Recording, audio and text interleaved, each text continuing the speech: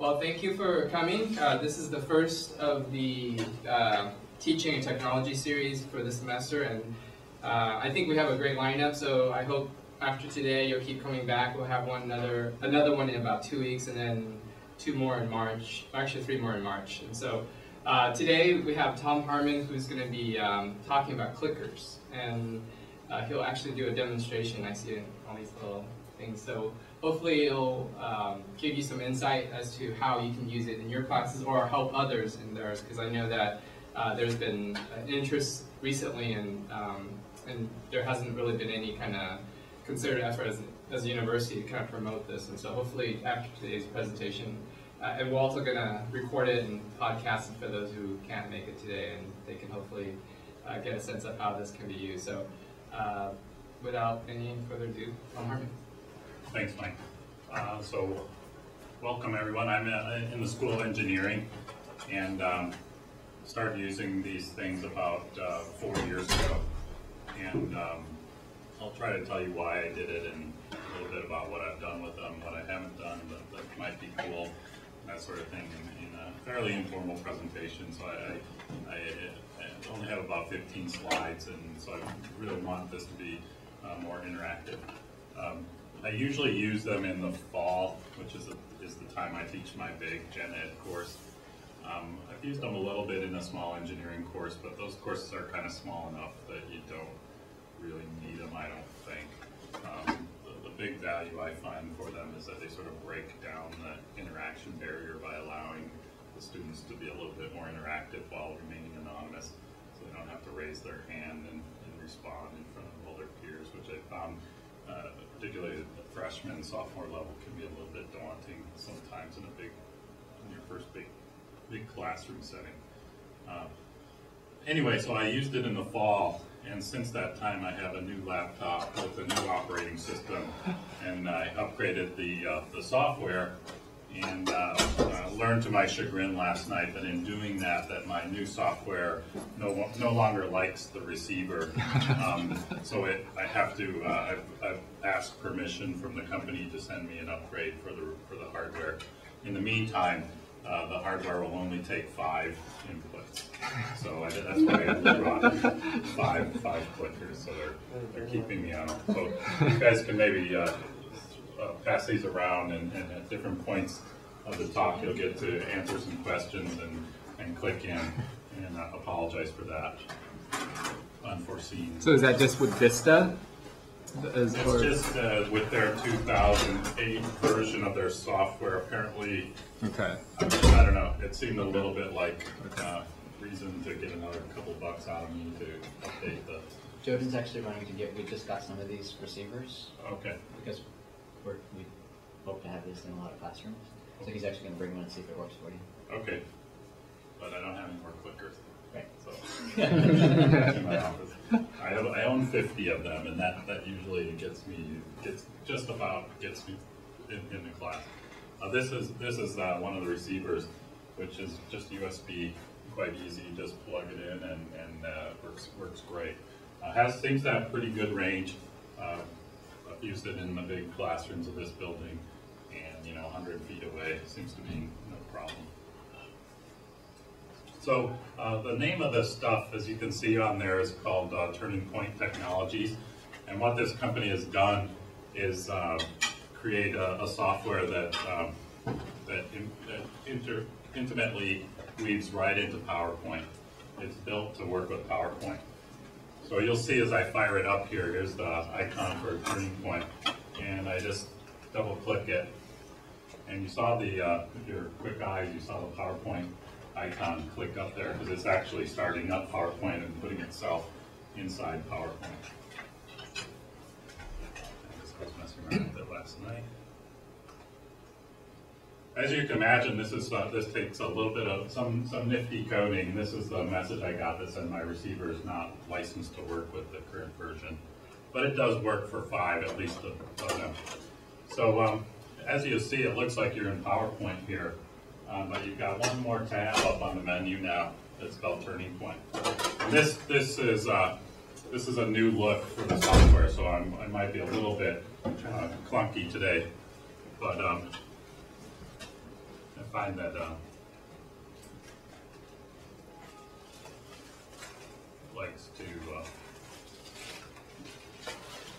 likes to start off with the receiver. Anyway.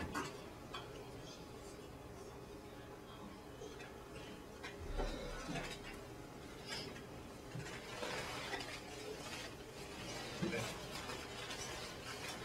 So, little asides that I can throw in along the way. Over the last 4 years, software's gotten a lot smarter about recognizing its receiver. The first year I taught it, if I forgot to put the receiver in before I started up the software, I would never find it. I'd have to shut down, put it in, restart, get everything going. Now it seems a little smarter. It doesn't matter so much. So they've worked that out a little bit. Before, it was a little difficult to find your way around in Turning Point. It was kind of hidden in PowerPoint. It wasn't a big problem after you spent a couple of weeks with it. But now, as you can see, it's much more sort of seamlessly put in there, like it really belongs in there.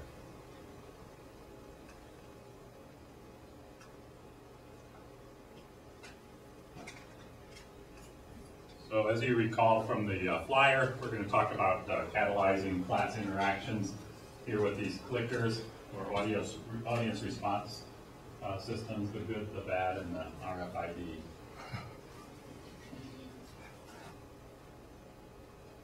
So here's what I'll try to get through pretty quickly today. Why I started with these things, how they work, what I have done with them, what I haven't tried but I'd like to. It's just the tip of the iceberg of what I've done. As you'll see, these things actually, the software actually maintains all the data that you're collecting through the course of the classroom, and you, at the end when you quit PowerPoint, it'll say, do you want to save this session? It's asking you if you want to retain all the responses that you've got.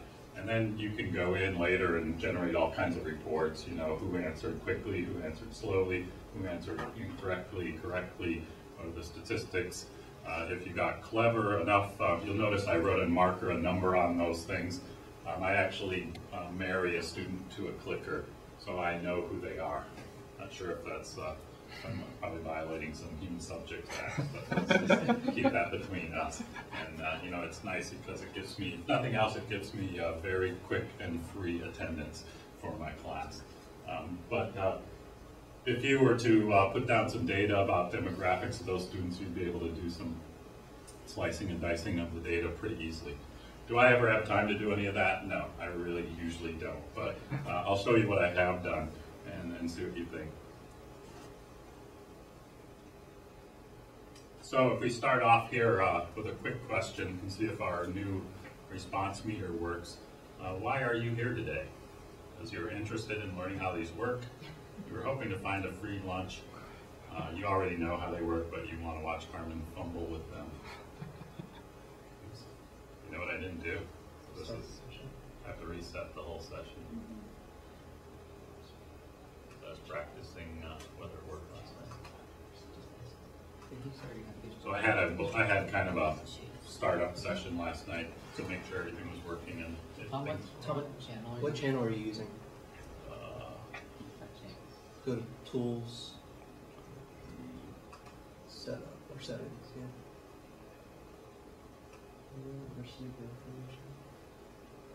Response device. 40. So as you can see, you have to tell these little clickers which channel you have them on. And they were working on mine last night, so I never bothered to check. But do you remember how you set them? Yeah, hit the go button so the LED is flashing. Yeah. And then 40, and then just wait. And then go. And go. Yeah.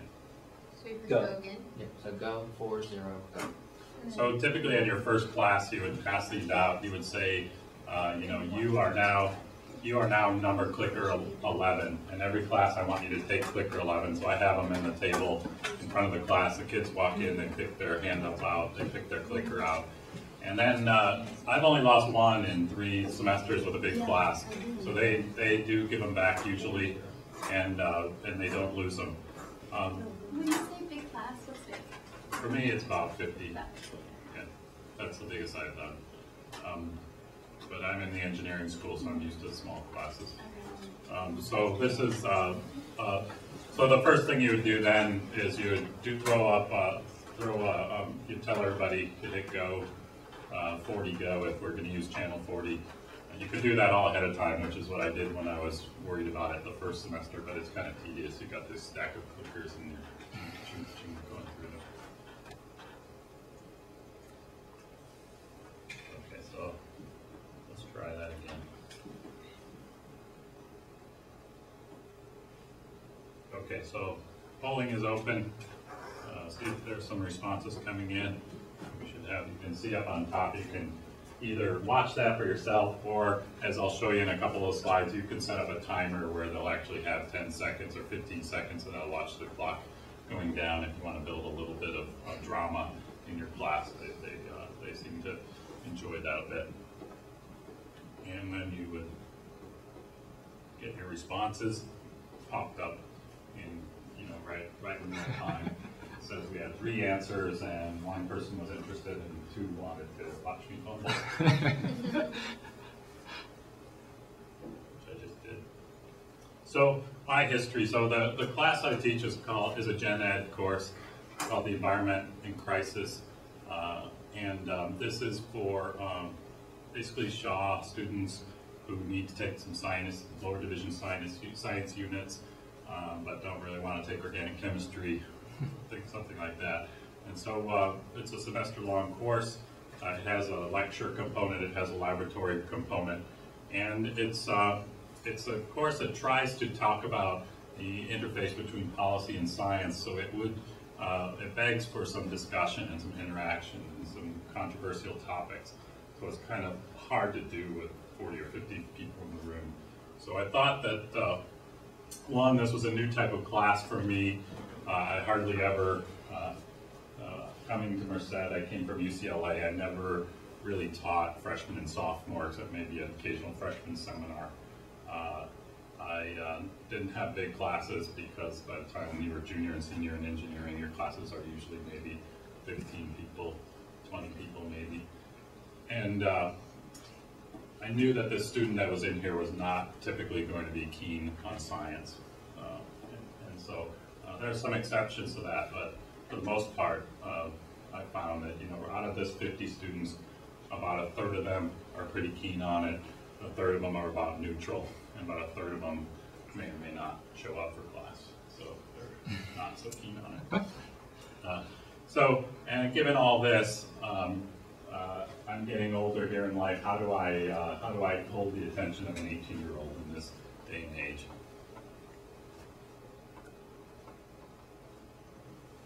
So I think most of us have probably felt this way, where you're sitting in a class and you're giving a lecture and you think it's pretty good stuff, but 5 or 10 minutes into the class, it's just glazed over.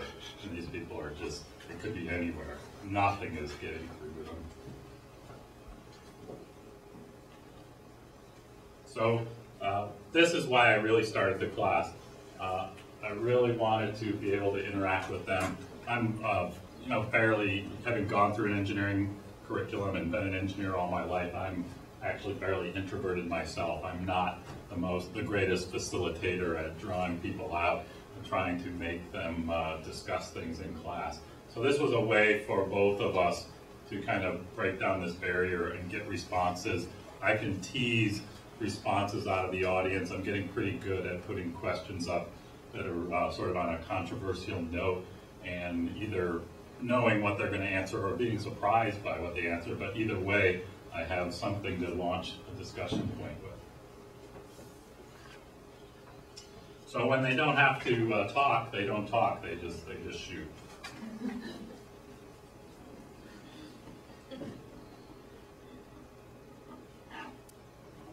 So sometimes I just put in things that are kind of random opinions. What would you think of a 10% pay cut to help out California? We'd gladly do it. We'd go along with it, but protest, you would accept it, and would not accept it and would seek another employment, or you would volunteer for 20%. Oh, we got an extra one, so 4 working now.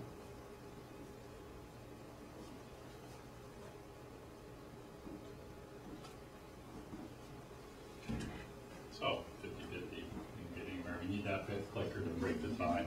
I have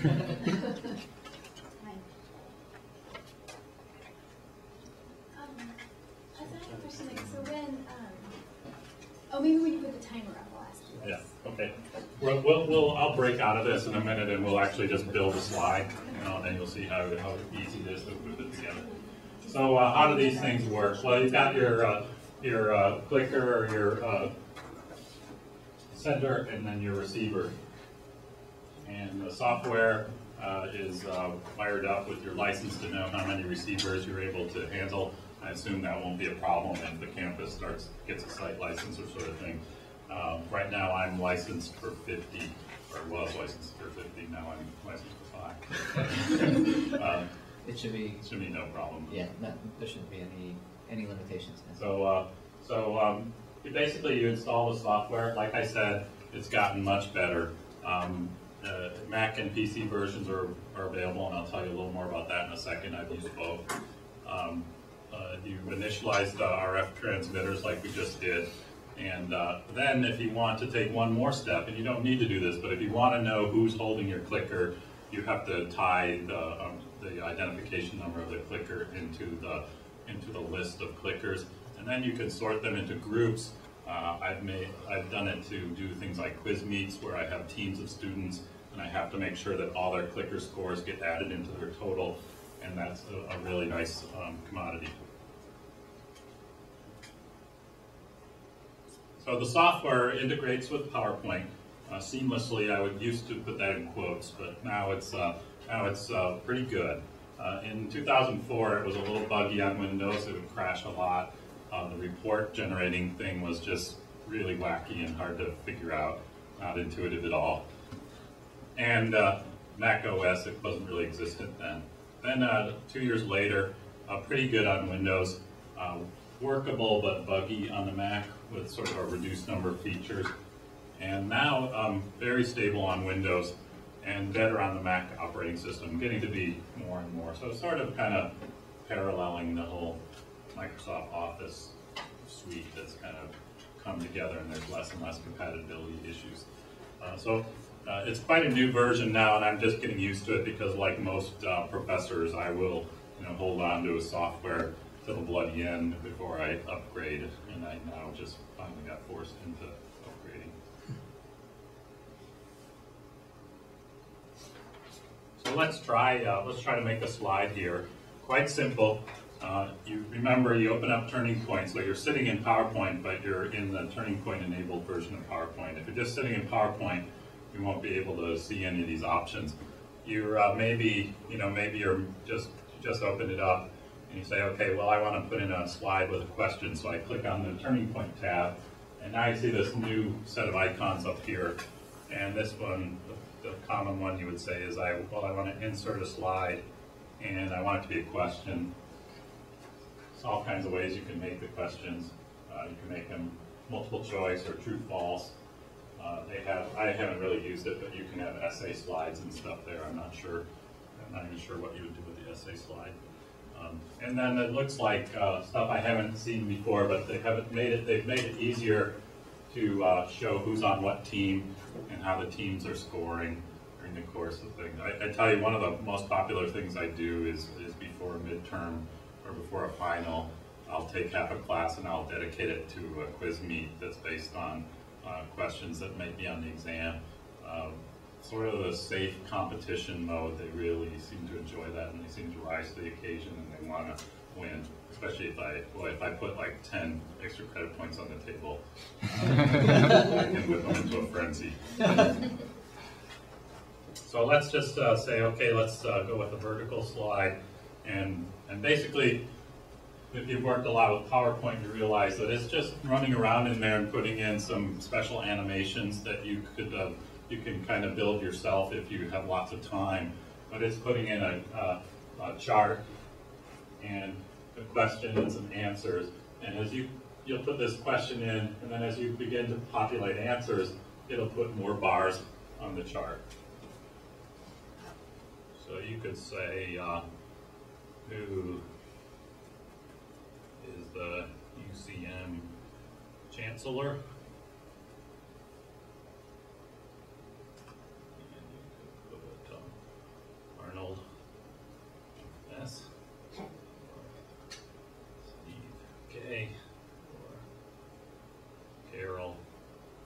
K or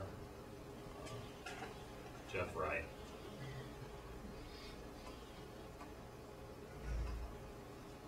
And you see that it's smart enough to know I now have 4 answers there, so it should have 4 bars. Some reason that it sort of sets them at some equal level to begin with. So if you were going to use this right away, you'd say, okay, let's just reset this slide. Careful not to reset the whole session because that would wipe out that data I just collected. But if you just reset the current slide, puts everything down to 0, and you can add some bells and whistles then. It's ready to go right now. It'll come up and you'll be in control of when they start and when they stop. But if you want to add some bells and whistles, you go to Insert Object. You say, let's do a countdown, and you can put a little hourglass icon in. Make it a little bigger if you want. And so this guy will start counting down from 10 when you hit the click. Let's try to fire this up. And so the polling opens, and if it's open now so people can respond, but if I hit the next button, you're on the clock, and you're going to get locked out of responding if you don't respond quickly enough. Will you change something if I press the right answer several times? This is the same I think it grabs the first answer that registers, and then you're done. I don't think you can go back. Okay. Might override. You Or think so? maybe You, in the settings, you can change how many Oh. times they're allowed to change their answer. Oh, okay, well that'd be interesting. So one thing you can do is you can assign. You should go in and you can tell the software which answer is right. You can maybe have different gradations of right and assign different levels of points to those answers. And you can also have it downgrade the points with the timing so that speed would help win the day if if 2 people answered the same question correctly. So it can be kind of fun. Wow, yeah, we'll be happy to hear that.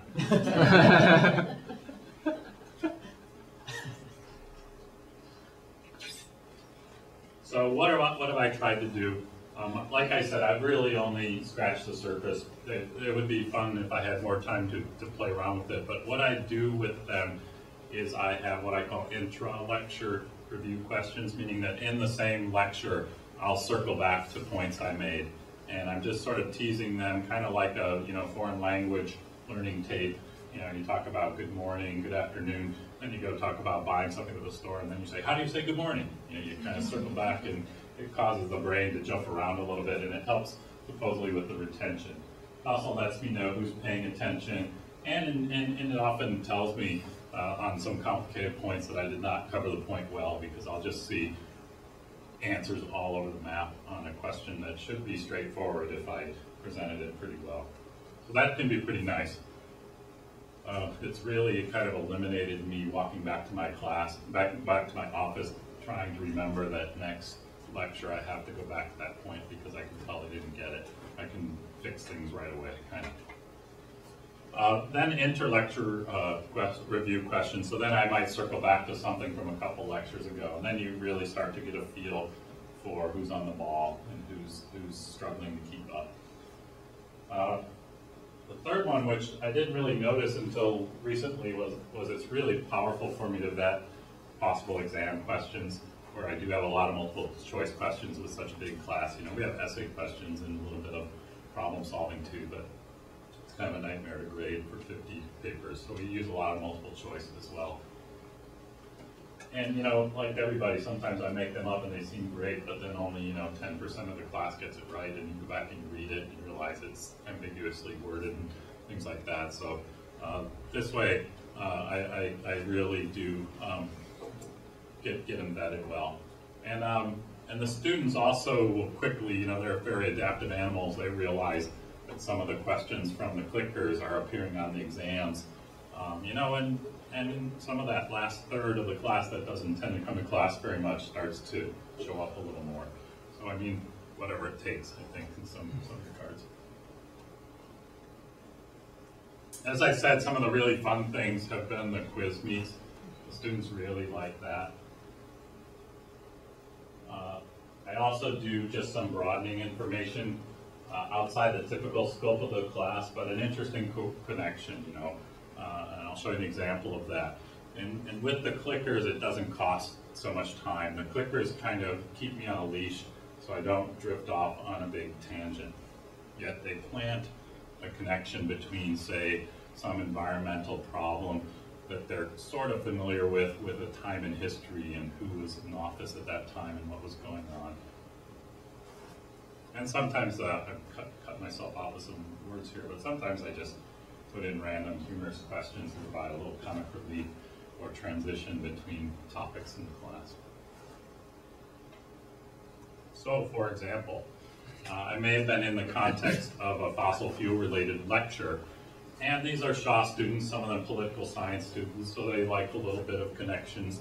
I might ask something like, who were the US presidents during the previous oil crises of 1973 and 1979? Sometimes it's hard for me to think back in the timeline and get these things right too, so it's good to ward off Alzheimer's and things like that. So you notice the little, this is the little bar on the bottom where I would actually have an indicator of how many people out of the class have answered. And here, of course, only 5 people have clickers, so we're not going to get any further than that, but you get to see how people are doing. All right, you guys are getting serious now.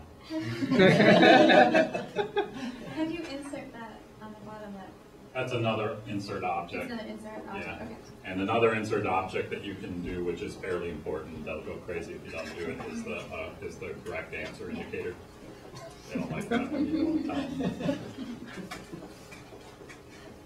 But I do tease them. The handouts that I put on the web on crops before class don't have the answer on them.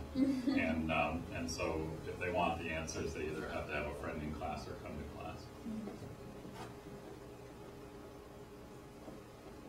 Do you require your students to answer all the questions, or if they choose not to, that's okay? They don't have to answer them. I do randomly sample the answers from various classes. In part, I have sort of a rinky-dink attendance participation part of the class, and so I will see usually if a person's missed like more than 20% of the class. I would tend not to be so lenient on that part of the grade, but I don't look to see if they answered every question. It's a time issue probably more than anything. I mean, I'd like to see, I would like to comb through the data and see if there's correlations between how accurate they are in class with how well they do on exams. All these kinds of things would be quite easy to tease out with a few extra hours. So this, in the same lecture, I might ask something about our former president. I should have changed that slide. Former President Bush. Energy obtained from fission is atomic energy, nuclear energy, Texas lightning in a model, or just like fusion.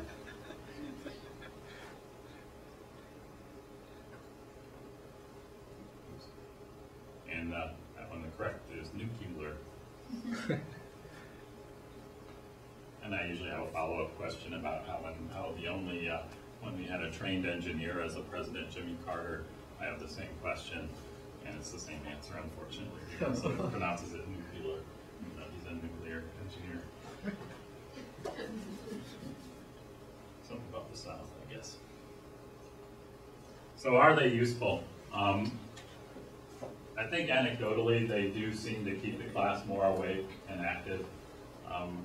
The first time I taught this class, I taught it in the California room back before, you know, this building was open and stuff. I taught it at 8 in the morning because I'm just like, I want to get up and get things going, which was, you know, they'd roll in their pajamas and sweats and complain to the whole thing. So I relaxed when I moved it till 9, which they still don't like. But they are, it does keep them a little bit of motion and awakeness here. But really, I do notice that if I've immediately missed a point or conveyed it poorly, I'm adding other test questions, and as I said, at the very least, I get a instantaneous attendance without having to call roll or have people sign in or something tedious and time consuming like that.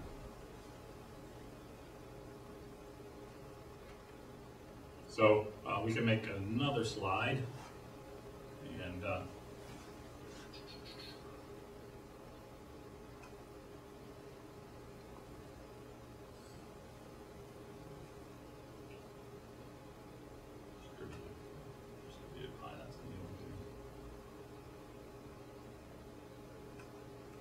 so you see this menu that popped up when I'm making a slide. As I put down answers, more blocks will appear, and I'll be able to assign either a correctness or points to that answer if I want to go with a point system. So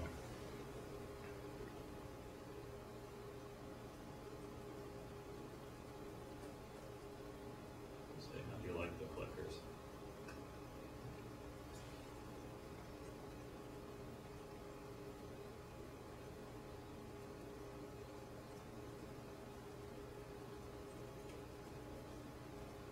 So here you have 4 questions. You could say that could either just go with correct or incorrect, or we could set a point value here, and not so much. We'll just give that 0 points. And this one we'll give 10 points. This one, give them 20.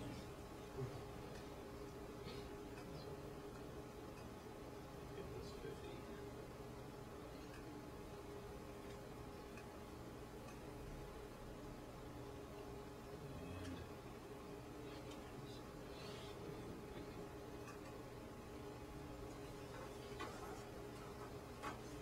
And we get going. Oops, 6 responses. Somebody brought an extra clicker. Alright, now we have an even number again.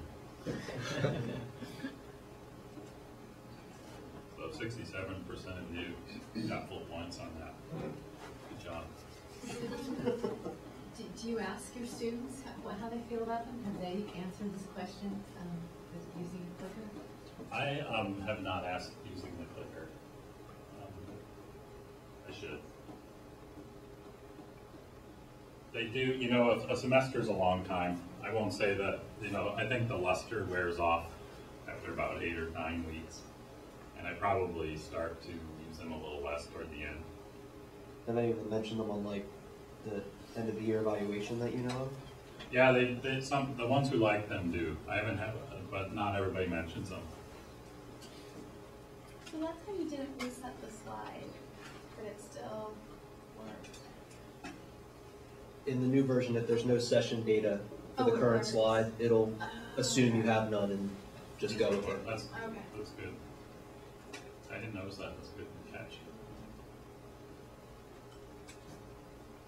I mean, they've been working on it for 5 or 6 years now, I guess. So I guess they're starting to really figure out some of the rough edges that were there before.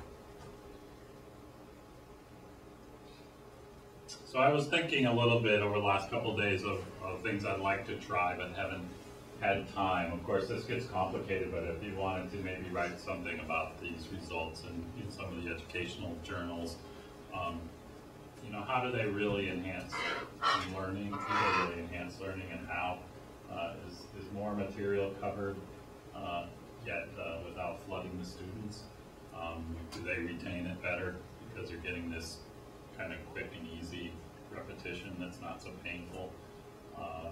Deeper understanding, I don't know, that would be hard to tease out, but are these little add-ons, connections to policy, connections to economics that normally you didn't have in the class, but now you're sprinkling them in there because it's basically free on your time? Is that helping?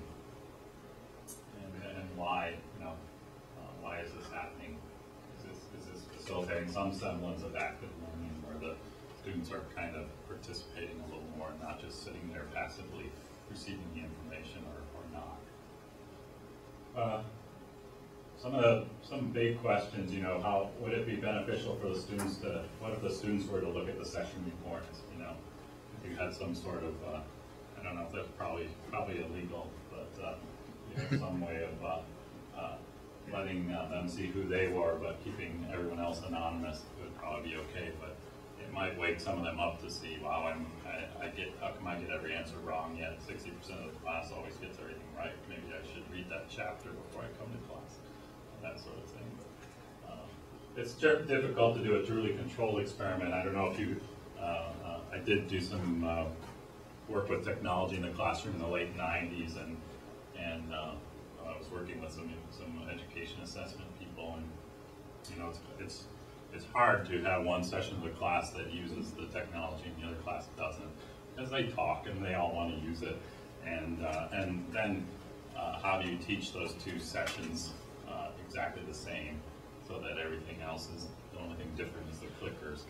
And you know, I guess I might, maybe the closest thing I could do is just not use the clickers one year and see how the outcomes occur. Because I do more or less teach it the same way every year. My time has gotten kind of so constrained that I just get in there and do it kind of the same way every year, unfortunately.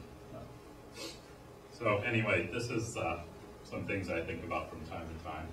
They are a lot cleaner than trying to make the kids sit down and take a survey and that sort of thing. You can make them go through a survey pretty quick with these things. So, more questions, comments, or we could talk about some of the deeper things these can do. Sounds like we got someone who's been looking into them a little bit lately. Oh, Todd and I are actually working very closely with the vendor. We're trying to make this the campus solution. We've tried using HIT before, didn't go so well. It's, yeah, one of the bulky infrared receivers is there. What was the problem with that? Mainly infrared, because the fluorescent lights give off infrared radiation, and it would actually eat the clicker signal before it ever got to the receiver. So there was that they can't take as many at once. So right. This RFID, you click and it records it. It could only receive so many clicks at once, so you had to leave your question up much longer. I think the biggest one though was the software. Yeah, it was the cheapest route for the students. The clickers were the cheapest, and it was something that one of the other UCs had gone full bore. All their classrooms had it, and you know, at the time we were opening, it was, you know, who's going to be able to support us, and if they've done the work to investigate it. So, but it definitely, they didn't keep up. Whereas Turning Point has really been nimble, you know, and improving their product year after year. Yeah. So, they do seem to be. I just kind of stumbled onto them, and they do seem to be getting better and better. And well, to kind of put some perspective on it, I went to InfoComm, which is an audiovisual conference in 2007, and there were 5 clicker vendors there. And when I went in 2008, there were 2. It was Turning Point and... Actually, I thought they were the only one. No, iClicker was there, but they weren't there. Like, they were on the program guide, but they weren't there. So they're definitely kind of starting to stand out as one of the leaders in this technology area.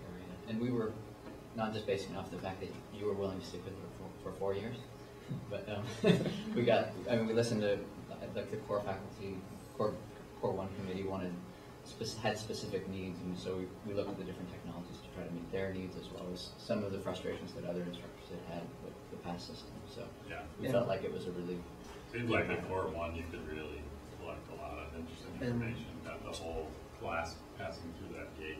Yeah, and Turning is really interested actually in getting prop support or Sakai support, because they have Blackboard and WebCT, but they haven't really found a site that is flexible enough to work with them on Sakai. But we said we might be interested in partnering with them to develop it, so you can actually import your grade book directly through the software as opposed to having to do it manually. But that said, we have put together a system where students can go register their clicker IDs, and then faculty can just download an Excel spreadsheet that has their clicker ID, their student information. That's nice, because that's a little tedious to make. Yeah, that way that way you won't have to worry about managing the clickers. Yeah. They just walk in with them. Right. So that's a little easier. So you'll have an instant roster that you can import and have associated with your session data whenever you do the class. It does take about 3 or 4 weeks for everyone to remember their number. Yeah.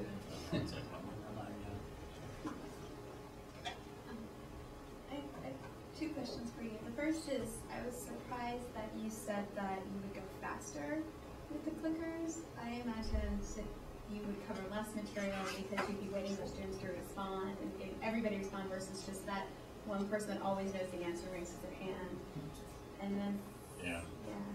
Well, I was more in the situation where no one would raise their hand because, it's just like, I figure usually you get a little rhythm going, and it's only a 10-second timer, and it just tends to move things along and pace me through the lecture pretty well. okay. Then I was curious about you kept talking about human subjects issues and about collecting their names and data, and I mean, is there an issue? I mean, should we be worried about that? And then, because I mean, I do have my students paired with it, and I wanted to also collect demographic information on them to see. I mean, just basic stuff, not religion. I think if you keep them anonymous, I'm not an expert on this, but but if you are going to publish stuff, you're basically using them for an experiment, then they have to sign off on that, and you have to be reviewed by the little board that does that. But I mean, besides just not even publishing, is there? I mean, do we have a policy of sort of information we can collect from students? Not even like to the publication, but just in that respect, if it's purely for education in that classroom, I don't think there's an issue because I mean, you collect their homeworks with their names on it, you get them tests with their names on it. You're constantly evaluating and critically evaluating their work, as long as you're not showing Jim what Joe got on the exam and stuff like that. And sociology classes have given out surveys in the past for you to fill out demographic. I mean, when I took sociology, I didn't fill it out, so this is just a paperless version of that survey. Okay. Yeah, because I didn't even consider human subjects when I started doing this, so Have you ever used it to facilitate just a quick pair and share thing where you ask a question and a lot of the class doesn't know the answer right? So then you say talk to each other and then see if they come back with a right answer after talking to each other? No, that's a good idea because I would be set up for that in that I do give them leading questions that lead them to the wrong answer in order to like refresh the discussion, but I should let them pair and share. That would be a good idea. That's one way, I've heard of that being used, and that's one way of testing actually the effectiveness of it too. If you see that, they do get the right answer the second time after talking to each other, then you're improving the pairing and sharing that works. Yeah. But you're also showing that the clickers had some effect too. Yeah, that's cool. Yeah, I don't know, Karen, you may have talked to the same person I talked to at the conference This was at Davis, yeah. Yeah, and it was a physics professor from Irvine. He said, when I asked that question and it's like 50-50, so he thinks, half the class, that's what he said, he gets them to talk to one another. He said, number one, boy, he's got the attention of those students because all of a sudden, it's a very good chance that they're not one of the ones that got it right. Yeah. But yeah, he said that he gets them to talk and that starts kind of collaboration and sharing. Yeah, that's a real simple but great idea to try to. I just want to visit the moment. How much are they now? Students are required to buy that time? So right now, if you buy them, well, right now through the bookstore, since we're going to go with this as a campus-wide, to the students, I think they priced them at $46.70. So right at $45 to $50, which I know has been a stumbling block for a lot of people to want to expensive for what they are, but, yeah. But I think if kind of your questions of is this useful, and it becomes useful and it gets into like if Core 1 does buy into it, you sort of start to assume that the students have got it from their freshman year, so if they get into lower division classes, upper division classes can sort of assume that they have it. Then I think the students that I've talked to about these and about buying them, about the cost, they basically said, as long as we're going to use them, we don't mind paying. But if we're going to use them once, and that's it, then they're not as excited about it. I did think about the fact that how, with the whole, once they get used to the technology, it sort of, the luster wears off, that if every class is using these, is it going to work as much? But I guess if it becomes, part of just like another add-on to taking notes, and this is just something you do in a class, then it's probably a good thing. But we'll probably have to start thinking of how to use them a little better, because maybe what I've done is getting old with everybody doing it. And another thing is the company does tier down, so if we have to buy more clickers if we get over like 1,000 per year, the price goes down for the students. I mean, that's where this company, this is where they want to make their money, so they want to sell them to students. And our goal, Someday, just for my own edification, while you're in negotiations with them, if you could just mention that, remember 5 or 6 years ago when Professor Harmon asked you if he could have a free set, because he's at a new university, and if they work out, it could be big for them.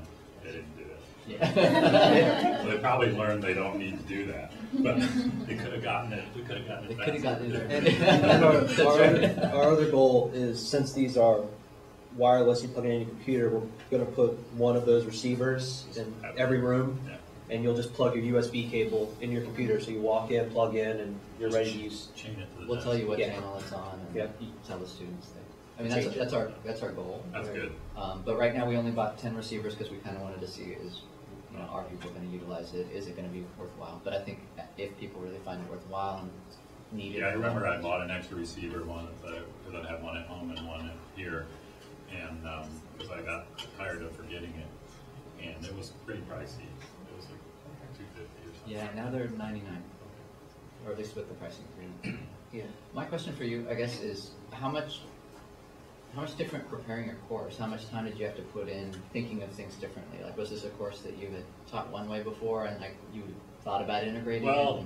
Well, actually, no. This was when I started from scratch, so it was pretty easy. Every lecture I've made up for the class, I've had these in mind. I think for a first pass, it wouldn't be too hard. You just take your old lectures and try to put some questions and some little activities into it. It's pretty easy to integrate it. I don't think it's really changing the whole paradigm that much. I know I've had a few questions about that from faculty saying, how much time investment am I going to have to put in by integrating this technology? So that's good to hear. I've got a quick question. Is PowerPoint the only presentation software that these work with? No.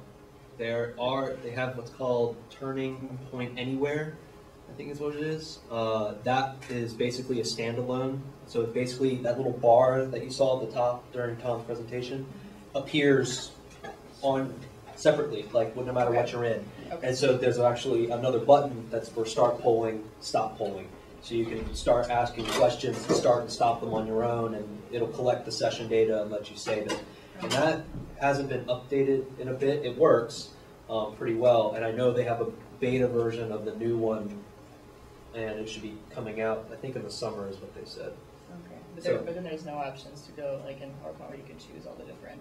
No, when you get the results, like the graph or whatever, it's very plain Jane. Like, here's your bar graph.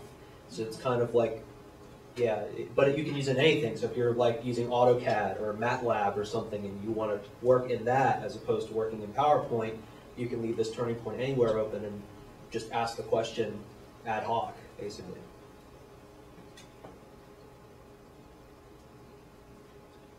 Any other questions? It's way past 11:45, so Oh, yeah, I gotta run a meeting. He has a meeting to attend to. But well, thank you for coming. Do you mind if people email you if they have follow-up questions? Okay. Not at all. We're going to try to put some articles that are in clickers on our website, crt.eastmerced.edu. So if you're interested in reading up on this, there are tons out there, and we'll try to link some of the key articles on there. We're going to be in this room again in about 3 weeks exactly, and it's going to be a presentation by Elliot Campbell. He's also part of engineering. He'll be doing a presentation on DimDim, which is a very interesting new technology. So thanks for coming, and enjoy your rest of the day.